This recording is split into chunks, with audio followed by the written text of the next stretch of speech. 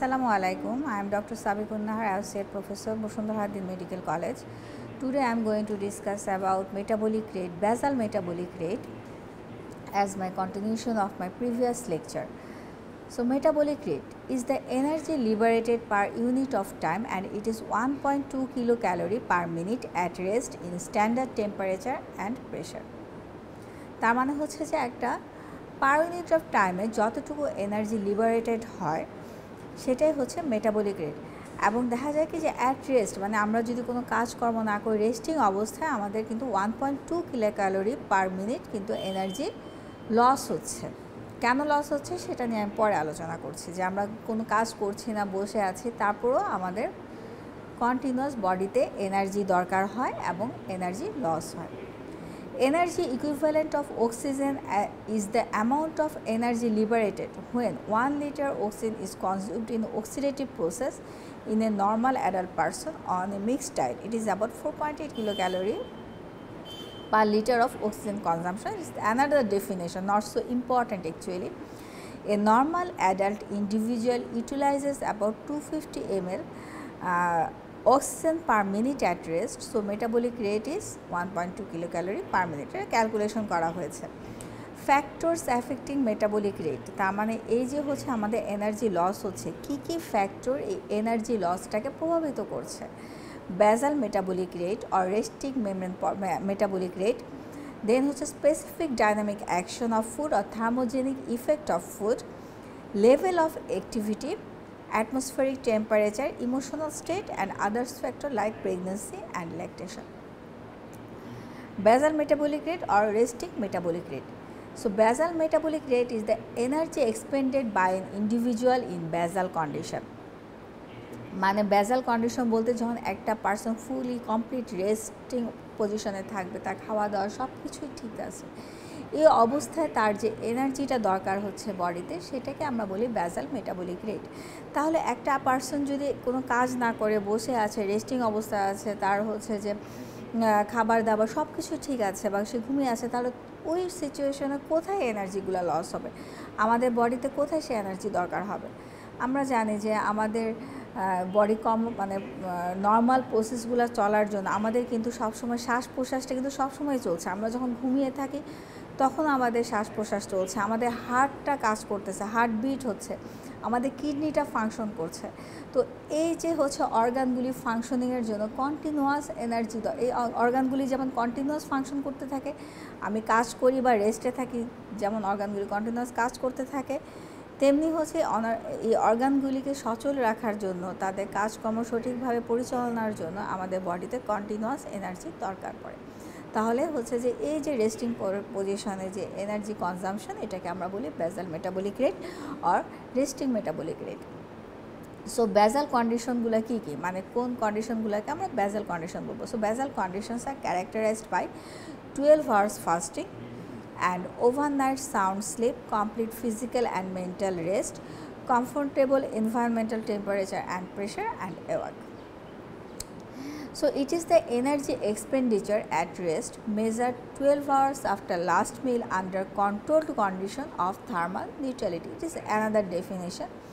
Here, energy is expended to support basic physiological activities consonant with life. So, key basic physiological activities, these are cardiac activity, respiratory activity, renal function, neural activity, GIT movement, temperature regulation, muscle tone maintaining, ion transport and synthesis of enzymes and hormones. So, এই যে basal metabolic rate এর 50% খরচ হয় ion ট্রান্সপোর্টের ক্ষেত্রে এবং mostly হচ্ছে sodium potassium pump. মানে আমাদের যে সেলগুলি আছে বডিতে, সেলগুলিতে কন্টিনিউয়াস কিন্তু সোডিয়াম পটাশিয়াম, মানে প্রত্যেকটা সেলে সোডিয়াম পটাশিয়াম পাম্প থাকে এবং কন্টিনিউয়াস হচ্ছে যে তিনটা সোডিয়াম আউট এবং 2টা পটাশিয়াম এন্টার করতেছে। সো হচ্ছে যে এই যে সোডিয়াম পটাশিয়াম পাম্প, এই বেসাল মেটাবলিক রেটে 50% এনার্জি লস হয় এই সোডিয়াম পটাশিয়াম পাম্প।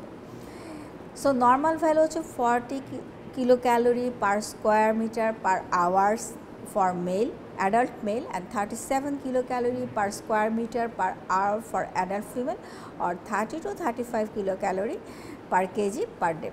এবং যদি আরেকটা হিসাব বলি 2000 kilo calorie per day in case of adult male, 70 KG adult যদি আমরা বলি, এবং 600 kilo calorie in case of adult female, 50 KG অ্যাডাল্টের ক্ষেত্রে।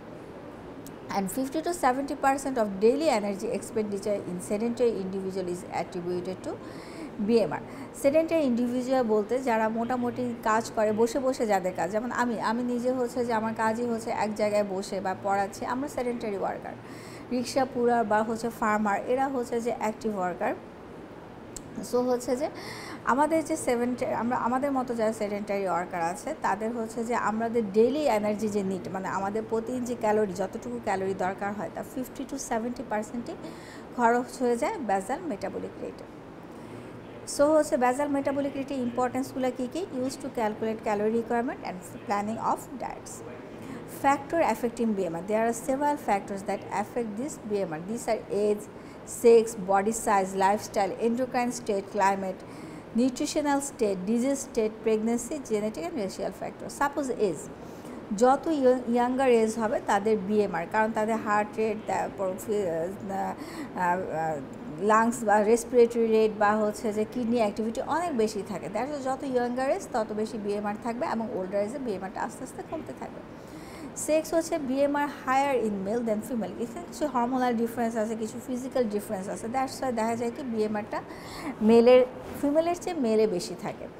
Body size and body weight increase with increasing height, body weight and body surface area. Lifestyle, physically active পার্সনদের definitely BMR বেশি থাকবে দেন the sedentary worker. Endocrine state, যেমন thyroid hormone, catecholamine, growth hormone increase the BMR। এমন হচ্ছে climate, যেমন BMR increases in cold climate, কারণ cold ক্লাইমেটে হয় কি যে আমাদের টেম্পারেচার, বডি টেম্পারেচার ব্যালেন্স করার জন্য আমাদের বডিকে অনেক বেশি কাজ করতে হয়, সেলগুলোকে অনেক কাজ করতে হয়। সো হচ্ছে যে এই কারণে দেখা যায় কোল্ড ক্লাইমেটে আমাদের BMRটা কী থাকবে? বেশি হবে। Nutritional state, BMR decreases in স্টারভেশনে BMR decrease করবে। Disease state, BMR increases in fever, infection, burn, এবং প্রেগনেন্সি, ল্যাকটেশনের ক্ষেত্রে BMR ইনক্রিজ করবে। এবং জেনেটিক এবং রেশিয়াল ফ্যাক্টর, ডেফিনেটলি কিছু ফ্যাক্টর আছে, কারণ জেনেটিক রেশিয়াল ফ্যাক্টরের ক্ষেত্রে খাওয়া দাওয়া অনেক কিছু আমাদের চেঞ্জ থাকে, দ্যাটস ওয়াই দেখা যায় কি সেখানেও BMRটা কিছুটা চেঞ্জ থাকে। দেন হচ্ছে স্পেসিফিক ডায়নামিক অ্যাকশন, এটা আসলে একটা মিসনোমার। এটাকে যদি থার্মোজেনিক ইফেক্ট অফ ফুড বলি তাহলে হচ্ছে যে বেশি ভালো হয়। তাহলে ডেফিনেশন কি স্পেসিফিক ডায়নামিক অ্যাকশনের? Is defined as the extra hit production over and above the actual calorie value of A food when food is metabolised within the body. দেখা যায় কি যে সাপোজ আমরা হচ্ছে যদি প্রোটিন খাই, হ্যাঁ, দেখা গেল যে আমরা 1 গ্রাম প্রোটিন খেয়েছি, আমাদের এক্সপেক্টেড হচ্ছে যে ওই 1 গ্রাম প্রোটিন থেকে আমরা 200 কিলো ক্যালোরি, এটা একটা সাপোজ, এটা কোনো অ্যাবসোলিউট ভ্যালু না, এটা আমি জাস্ট কল্পনা করছি যে 1 গ্রাম প্রোটিন থেকে আমি 1 গ্রাম ফুড খেলাম, যে কোনো ফুড খাওয়ার পর আমি এক্সপেক্ট করলাম সেই 1 গ্রাম ফুড থেকে আমি 200 কিলো ক্যালোরি এনার্জি পাবো।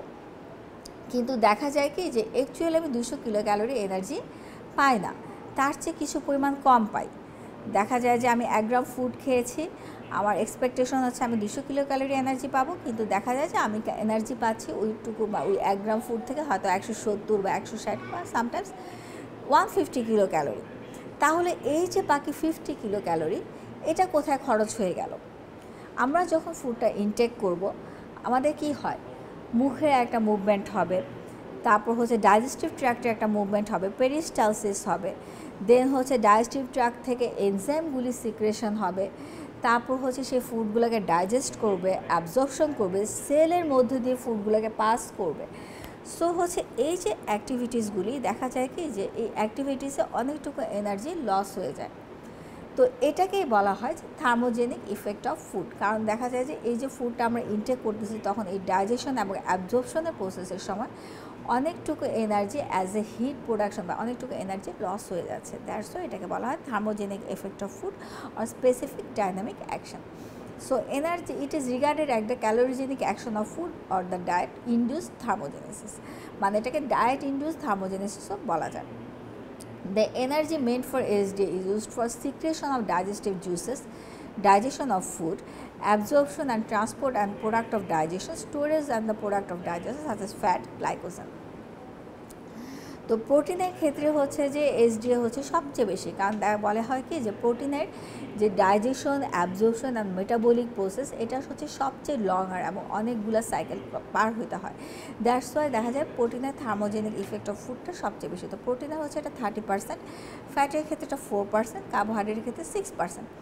For an individual on mixed diet, SD is about 30%. That means thermogenic response to food intake is about 30% of total energy expenditure over a 24 hours period. Importance for calculation of energy requirement. তার মানে আমরা energy requirement ক্যালকুলেশনের সময় এই thermogenic ইফেক্টটাকে অবশ্যই consider করব।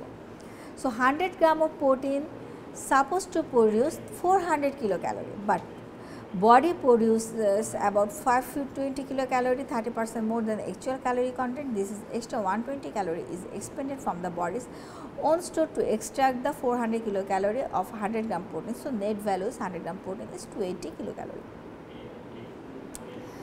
তা আমার এখানে বলা হয়েছে যে দেখা যায় 100 গ্রাম প্রোটিন থেকে 520 কিলো ক্যালোরি এনার্জি প্রডিউস হলো, আমরা বডিতে পাই অ্যাকচুয়ালি 400 কিলো ক্যালোরি। কারণ এক্সট্রা 120 কিলো ক্যালোরি দেখা যায় কি যে যখন এই প্রোটিনটা ডাইজেশন এবং অ্যাবজর্পশন এবং মেটাবলিজম হচ্ছে অনেকটুকু এনার্জি এই 120 কিলো ক্যালোরি আগে খরচ হয়ে যাচ্ছে। তো আলটিমেটলি দেখা যায় আমরা 400 কিলো ক্যালোরি এনার্জি পাই। ফিজিক্যাল অ্যাক্টিভিটি হচ্ছে muscular activity provide the greatest variant of energy expenditure. আমাদের ফিজিক্যাল অ্যাক্টিভিটি বলতে আমাদের মাস্কুলার অ্যাক্টিভিটি বলতেছে কতটুকু আমাদের মাসেলের মুভমেন্ট হচ্ছে, স্পেশালি দ্য স্কেলেটাল মাসেলের মুভমেন্ট হচ্ছে, তার উপরেই ডিপেন্ড করে ফিজিক্যাল অ্যাক্টিভিটি। তো activity level can be divided into 3 groups. আমি যেরকম আগে একবার একটু মেনশন করেছিলাম যে sedentary worker, moderate worker, heavy worker. Sedentary worker হচ্ছে আমরা যে সারাদিন বসে বসে কাজ করি, খুব বেশি মুভমেন্ট আমাদের হয় না, খুব বেশি মাস্কুলার মুভমেন্ট বা স্কেলেটাল মাসেলের মুভমেন্ট আমাদের হয় না।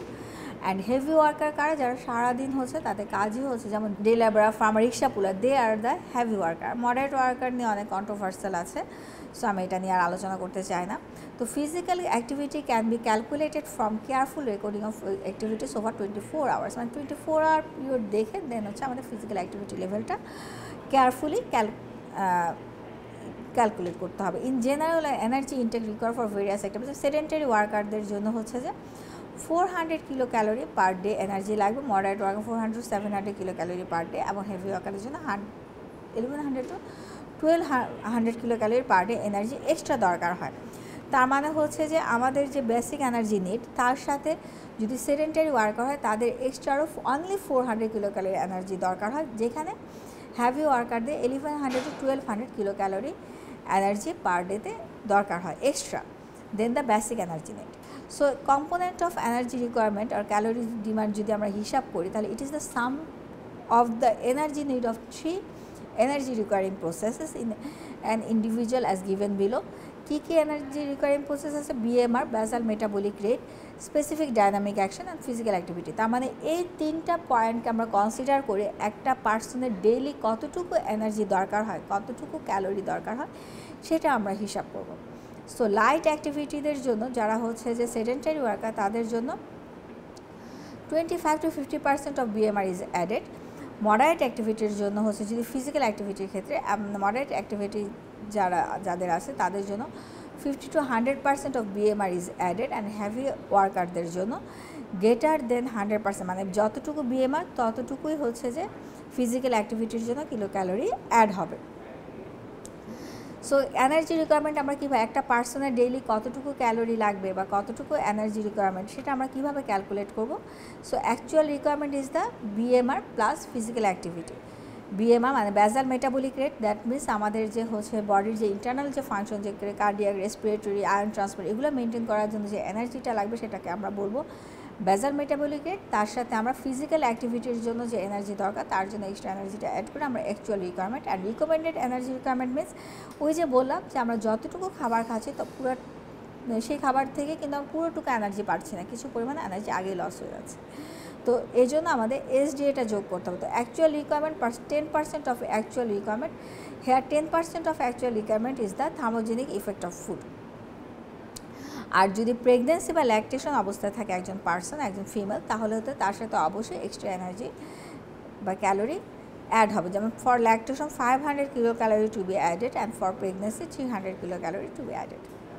তো তো এভাবে যদি আমরা হিসাব করি দেখা যায় কি যে সেডেন্টারি ওয়ার্কারদের জন্য এভরিডে 2750 কিলো ক্যালোরি এনার্জি দরকার হয়। তার মানে আমরা যে তিন বেলা যে সেডেন্টারি ওয়ার্কার আমরা যারা আছি, আমরা যে খাবারটা খাই সারাদিনে 24 আওয়ার্স যে খাবার খাই সেটাকে আমরা এমনভাবে ভাগ করব যেন সারাদিনে সেটা 2750 কিলো ক্যালোরি উপরে যেন না লাগে, তাহলে কিন্তু ওবেসিটি ডেভেলপ করবে। তার মানে একজন sedentary ওয়ার্কারের everyday 2750 kilo calorie energy দরকার হয়। মডারেট ওয়ার্কারদের দরকার হয় 3300 kilo calorie per day, and heavy ওয়ার্কারদের জন্য দরকার হয় 4400 kilo calorie per day. And energy requirement for infants are up to 3 months of age 120 kilocalorie per kg, 4 to 9 months of age 110 kilocalorie per kg, and 10 to 20 months of age 105 kilocalorie per kg. That's all for today. Thank you.